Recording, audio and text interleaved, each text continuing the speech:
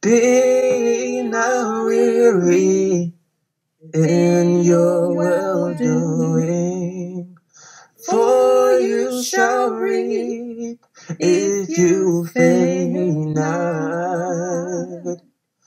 Wait on the Lord and be of good courage, for you shall reap if you faint not. Sometimes you feel like your work's in vain, when it looks like you've seen the sun, here comes the rain. You try your best to wear a smile, but you're hurting so. Don't you dare give up, you keep holding on. Be not weary in your well-doing, for you shall reap if you faint not. Wait on the Lord and be of good courage, for you shall reap if you faint not. Ephesians chapter 6, verses 10 through 18. Finally, my brethren, be strong in the Lord and in the power of his might. Put on the whole armor of God, that ye may be able to stand against the wiles of the devil. For we wrestle not against flesh and blood, but against principalities, against powers, against the rulers of the darkness of this world, against spiritual wickedness in high places. Wherefore take unto you the whole armor of God, that ye may be able to withstand in the evil day, and having done all to stand. Stand therefore, having your loins girt about with truth, and having on the breastplate of righteousness, and your feet shod with the preparation of the gospel of peace. Above all, take all the shield of faith, wherewith ye shall be able to quench all the fiery darts of the wicked, and take the helmet of salvation and the sword of the Spirit, which is the word of God, praying always with all prayer and supplication in the Spirit, watching thereunto with all perseverance and supplications for all saints. Amen. I'm stopping there. Now, what I want you to look at is what the verses said. Sometimes there's an old song that says, are we walking into the enemy's camp, laying our weapons down, shedding our armor as we go, leaving it on the ground? We've got to be strong in the power of his might. Prove to the enemy we are the army of the Lord, and we won the victory. Now, I'm going to tell you guys, every single one of y'all, you need to get dressed. You need to get dressed. Some of y'all walk with the Lord in your pajamas. Some of you walk barefooted. Some of you walk with no armor whatsoever. And I'm not fussing at you. I'm using a fussing tone to get through to you because I love you. And I don't like seeing any of you get attacked. And a couple of you have been attacked this week big time. And this is what God gave me. I didn't know what I was going to talk about until last night. And boy, he really whipped it on me on this one with the confirmations following. So it sounds like God wants y'all to put up your dukes. Yeah, he doesn't want his people to have glass jaws. You know what that means when you have a glass jaw. Somebody could just slightly slap you and you're out cold. That's a glass jaw. No. We're not going to have the devil knocking your knees together in fear, tying your emotions up in knots. We're not going to have that. So I'm going to teach y'all how to fight. Now, I never learned how to fight. But I know one thing, when I got angry enough and I was up to there with it, when I had enough, all of a sudden I did things I didn't know how to do. I put a hurting on some folks. This is when I was a kid. I don't fight it. When I was an adult, when I was in high school, fighting stopped. This was in junior high and elementary school. That's where fighting belongs when it comes to kids. All right. But when you become an adult, you put away childish things. You pick up the things of God and you fight in the spirit realm. That's a much more important fight. But there are times when you need to fight because you've had enough. It's time out for being a sucker, for being a punk for the devil. It's time out for that now. God called you to be mighty men of valor, mighty women of valor, mighty men of God, mighty women of God. You're going to be part of this army. You know what God told some of the men? When he was gathering the folks together to fight the war, when he was pulling them out of Egypt, and he was getting ready to tell them, go in and possess the land. Time to fight. Fight for what I've already given you, but you got to put up the fight. What did God tell them? He said, those who just got married, go home and make your wives happy. Those who have just planted your whatever and you got to tend your field and your crops, go back home. And those of you who are afraid, go home. So I want to ask you, are you going to live the rest of your life afraid? Or are you going to put your foot down? See, one of your feet ought to be going down on the ground saying, no more, while the other foot needs to be going up in the devil's behind. See, now, you may not know how to throw a punch, but you know how to say this name, Jesus. In the name of Jesus, I command you to stop, cease, and desist right now. In the name of Jesus. Memorize those little phrases. Those little phrases can make the difference between a demonic onslaught and peace and safety. Now, some of you have experienced, like I have, the dogs attacking you or charging you, and you binding them in the name of Jesus, and they stop. In real life, not in your dreams, in real life.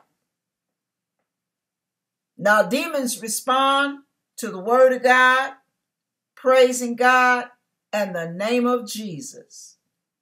You hear me? You got to wield the weapons. You can't leave the weapons in the garage.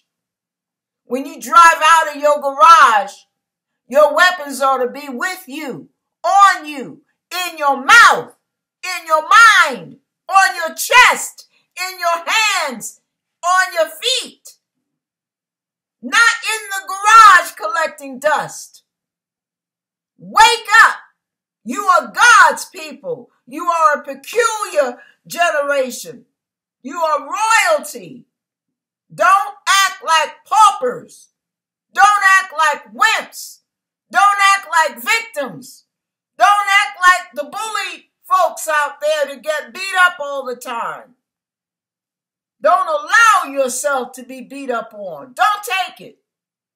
No, that's one thing you don't take. You take the correction, you take it, you can make it. But when it comes to the devil, you fake it till you make it.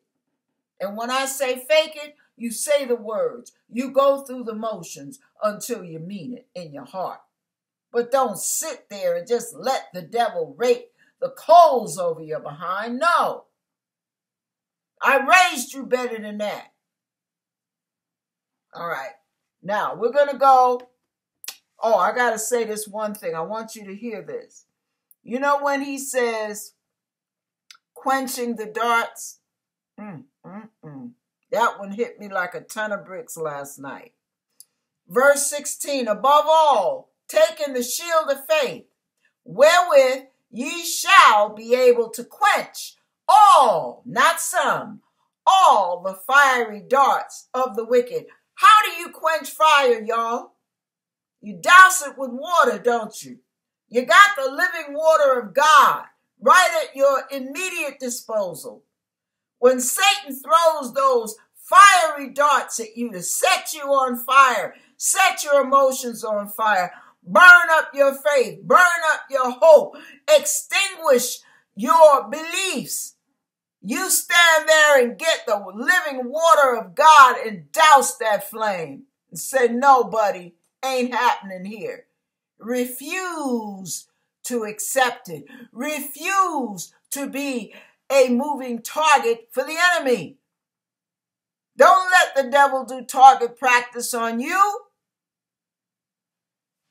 Okay, let's go to 1 Timothy 4. Now the Spirit speaketh expressly that in the latter times some shall depart from the faith, giving heed to seducing spirits and doctrines of devils. Does that include you? You gonna go for the seducing spirits and doctrines of devils? See, all seducing spirits don't always have to do with sex. Seducing spirits ain't always about watching something on the internet or looking at magazines or going to X-rated movies or playing with yourself. No, seducing spirits can seduce you into doing stupid. Seduce you into being stupid. Seduce you into being stuck on stupid. And seduce you from unsticking yourself from stupid. And anytime you go for the devil's lies, you're going for his seduction. The devil is the master of seduction. What is another word for seduction? Persuasion. Don't be persuaded to believe lies. Whatever the devil tells you is for your harm. Psych!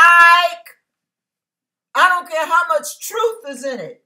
When the devil mixes his lies with truth, guess what? You ignore it. You turn a deaf ear to that crap. When he tells you you're depressed, when he tells you you're angry, when he jerks your emotions around and make you feel intimidated, when he sits you down on the chair with your thumb in your mouth and makes you feel worthless, it's a lie from the pit. That's not from God. When he bombards you with guilt, on top of guilt, on top of condemnation, on top of guilt, that's a lie from the pit. Kick that crap to the curb. You don't receive anything from the devil. The devil takes a spoon and says, now open wide. And you're sitting there like a mannequin on his lap, opening your mouth, waiting for him to shove his crap in your mouth. No. No. Oh. Okay. Help me, Father. Because I don't want folks thinking I'm yelling at them. Okay, 2 Timothy chapter 3. Verse 1 through 5. This know also that in the last days perilous times shall come. For men shall be lovers of their own selves, covetous, boasters, proud, blasphemous, disobedient to parents, unthankful, unholy, without natural affection, truce breakers, false accusers, incontinent. That means lack of self-control. That means your emotions go everywhere, tipsy-turvy, topsy-turvy, upside down, inside out, and backwards. However, the devil wants to jerk you around. That's what incontinent means. Means that when you feel it, you say it. When you feel it, you do it. When you feel it, you act it. When you think it, you become it. And you just have no control. Like pee-peeing and poo-pooing on yourself. Why bother with a diaper? You're going to mess all over yourself before you even get it on. Because you have no control.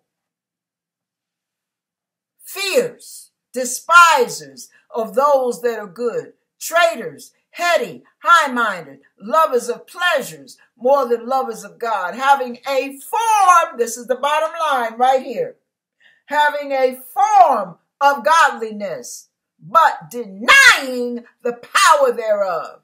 From such turn away. Now, picture me with a vacuum cleaner. Now, I've got a dirty carpet. I want the carpet clean, looking like new. So I get the vacuum cleaner. This is what you guys do with God. I get the vacuum cleaner, plug it in, and I turn it on. All I got to do is flip a switch, push and pull, push and pull, push and pull. I don't want to do too much else. That's good enough for me. But I'm going back and forth with this vacuum cleaner. Back and forth, back and forth, back and forth. Over that dark spot. Carpet ain't coming clean. The vacuum is picking up the debris. But it can't clean my carpet. It can only remove the dirt. Listen to what I'm saying. It can remove the dirt, the particles, but the soil, the deep stain, all of the real filth that's deep down within cannot be removed by a vacuum. I don't care how much suction that vacuum has. If it practically sucks up the carpet itself, the stain remains. Listen, the stain remains. But I'm doing that thing all day long, getting frustrated with the vacuum because the vacuum can't get rid of the deep stains. Are you wondering, what does that have to do with what we're talking about? You're going to hear it in a minute. Now, if I just go through a few extra steps, which takes work, takes effort, takes time, takes energy, and in some cases takes patience. I go through a few extra steps, maybe 5 extra steps, and I get the carpet cleaner solution, and I get the distilled water, and I get my shampooer, and I pour the water into the container, and I put the cleaner where it's supposed to go, in its compartment. You hear me? And I pull that thing out. And now it's already been vacuumed to death. But now I really want to get rid of the deep stuff. So I grab the shampooer and I get it all prepared. And when everything's measured right and I follow the instructions, the instruction manual, I plug it in because it has to have power in order to run. And I flip the switch, and I go back and forth and back and forth. Oh my, what's happening now? Oh, it's different. Stain is starting to come up. Did you see that? Oh, how surprising. Why? You went to the right source. You're using the right equipment. You're pulling on the right avenue to get that stain out. That's what that was built for. This is what we do as born-again Christians. We dial, we call, we write, we text, we dial, we call, we write, we text each other. Each other. We spend 2-3 hours on the phone crying the blues, waiting for that shoulder on the other end to make us feel better. But I don't care how much push and pull that vacuum, the stain cannot come out. Because we are not meant to remove one another's stains. We are not meant to cleanse each other's sins. We are not meant to purify each other's spirits, change each other's mindsets. No man can change the spots of a leopard. No vacuum can remove the spots on a carpet. But when you use the right equipment, you can get that stain out. Some of you, you need to go to the right equipment, to the right source. Only God can remove your insecurities. Only God can remove your anger. Only God can remove your resentment. Only God can clean away that jealousy. Only God can uproot that bitterness that's deep down inside that stains your whole being, affects your whole attitude, your disposition. Only God can get down where nobody can see, including you, and make you white as snow. Remove all spots. And you'll be without spot or wrinkle. Only God can clean a human spirit. Only God can comfort the hurting soul. Only God can put you back together again when your heart's been broken and fragmented. But no, you go to the vacuum cleaner because it's easy to dial a number.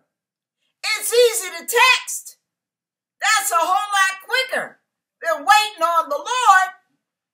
The Lord had too many steps trying to get into his presence. We don't have time. This is a microwave age. Microwave food, microwave travel, microwave technology, and microwave religion. That's how we deny the power of God. You're upset. Somebody just ticked you off. What do? Pick up the phone. Don't you? Think about it. Think about it. What's your first thing you do? Pick up the phone. God's right there. You take too long, Lord. No offense, but you take too long. I got to talk to my homie. What up? You got time to talk? He got all the time in the world. Bad English, but you hear me. Yeah. He waiting on you with bated breath so he can do what he loves to do, roll up his sleeves and complete the work he's already done on the cross. Heal the broken heart. The potter wants to put you back together again, but no, it takes too long. I need to talk now. Oh, no, that's all right. I just watch something on TV and forget my troubles. You ain't gonna forget your troubles. They're still there because you're still there. Troubles ain't going nowhere. The vacuum ain't gonna do jack. That stain you need removed, only God can remove. The rug shampooer, baby. That's what you need. The power of cleansing. The power of healing. The power of deliverance. Let me share something with you real quick. Some of you have heard this story before, so if you get bored, go to the bathroom, get some coffee, whatever. But some of y'all need to hear this again because you forget too fast. Laying your weapons on the ground. Okay. Years ago, I went out with a buddy of mine. We had dinner together. Wasn't a date. We were just running buddies. And he said something. He said a little snide remark. You know how friends, throw little digs at each other. Something I did got on his nerves and he had to comment on it. Now, I didn't like the comment. Comment wasn't deep, but I didn't like it. I go home. I mean, we had a nice evening. We forgot about it, but I didn't forget about it. I went home. And I tried to get that thing off my mind. Now, I didn't pick up the phone and call somebody. You know what he said to me? No. First thing I did was go to the source of my power. And I said, Lord, it pays to ask God questions, y'all. I said, Lord, why is that bothering me so much? Right? Yeah. Why is that bothering me so much? And what happened? All of a sudden, I hear one word come at me. And I knew it had to be God because I didn't see the connection. I didn't even get it. And he said one word. And the word was this: rejection. And I'm pausing and I'm thinking and I'm trying to do the math. I ain't getting it. And I said, well, what does rejection have to do with what he said? And I said, okay, Lord, I don't get it. But if that's the case, that it's rejection. Rejection has had too much power over my life. I'm tired of it. And I'm asking you to get rejection out at the root. Was I on the phone talking to my buddies, complaining about his snide remark? What I should have said, what I should have done, how I should have acted? Huh? No. I was talking to the shampooer, the one that could get the deep stain out. I was talking to the specialist, to God. Now, when I asked him to get it out at the root, I also added, please don't leave any crumbs, don't leave any tentacles, get it all out. Every inch, every cell, every molecule, get it all out. Right? And as soon as I said it, and then I added, I cast out the root of rejection in the name of Jesus. That's all I said. Didn't say nothing deep. And I started feeling, I'm sharing this with you so you see how practical God is. I'm feeling all of this welling up in my gut. I'm in my living room, y'all. I'm not at the church altar. I'm in my living room. God is where you are. And I'm sitting there feeling all this churning in my stomach. And next thing I know, I want to cry. All this emotional pain. And I'm like, oh my goodness, what is going on? I felt like a volcano beginning to erupt. And all that was starting to come out was emotional pain, deep-seated emotional pain, insecurities, hurts, all this emotional pain welling up, and I'm crying and I'm sobbing, and next thing you know, this is the way I sounded. It's not going to sound pretty. This is what I did for over an hour and a half after having just finished a full glass of orange juice. Nothing came up, but I dry heaved for an hour and a half. And afterwards howled like a woman in travail. And the whole town like, oh! Oh! And I kept doing it over and over and over. God, this is God now. This is the deep cleaner. I ain't on the phone trying to flip on a vacuum cleaner to remove this. I went to God himself. And when I got through, and I just kept going over and over and over, and I'm like, come out, oh God, thank you. And I'm like, oh. When that thing was over, and I got through howling, this is the way I sound. Turn away from the computer so I don't bust my speakers. Oh, I sounded like this. I sounded so weird to myself, I didn't know what to do. But I went with it because I knew he knew what he was doing. When I got through, the mirror didn't agree with me. My clothes didn't agree with me. But I felt in my spirit as if I had lost 100 pounds of dead weight. Gone. And from that day to this, my level of self-confidence, my level of self-assuredness, all of the inner strength, strengthening on the inner man, I was so much stronger, so much bolder, so much more confident, so much more mellow, and I wasn't so easily jerked around by every wind and doctrine by the Slater man.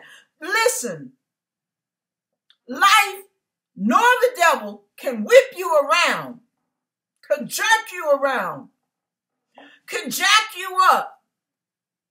Once you start getting healed by God, once you start getting that cleansing, that uprooting, that deliverance, life nor the devil has any control over you like they did. Life is going to affect you emotionally. You're not a robot. You're going to feel. But the hurts aren't going to cut so deep like they did, because now God is shielding you. Your shield of faith. Everything is building up. Your armor is getting stronger and stronger because of God, not because of the vacuum cleaner. All right. I'm saying all this to say to you, trust in God. Rashad sang it in his song. Don't be weary in well-doing, for in due season, you shall reap if you faint not. Don't turn tail and run, not now. No. Trust yourself in God's love. Trust yourself in God's hands. Trust yourself in God's wisdom. Trust yourself in God's power. You hear me? Yeah, we go to each other. We get encouragement. That's what we're supposed to do. Get prayer. Not get on the phone, yakety yak, yakety yak. Get prayer. Get somebody to get the word in you. Whatever. Testify about what God's able to do. That's fine. When that phone gets off the hook, you ought to be in God's face. That's the bottom line right there. It's God. Not me, not Aretha, not Renee, not Lynn, not my mother, not my father, not my husband. You know how many times I came home crying? I didn't go to my husband for his comfort. I went in the bedroom or the bathroom so God could handle me.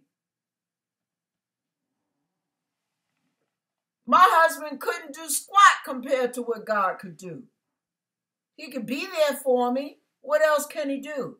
That's like somebody trying to comfort somebody who just lost a loved one to death, to a terminal illness.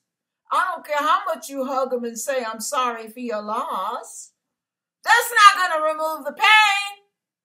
When my father died, and I said, God, this was all about getting him to heaven, and we have done mission accomplished, I do not want to mourn that.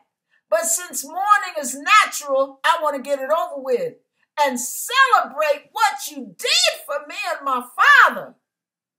The Lord helped me cry that crap out in one night. I cried like a crazy woman. But when the crying was over, I felt that peace that passes all understanding. Only God can restore mourning with joy. Only God can turn your mourning into dancing. Only God. The scripture says, weeping may endure for a night, but joy cometh in the morning. Only God can do that. Not the vacuum cleaner, not your buddy on the phone. Stop turning to man for what God can do.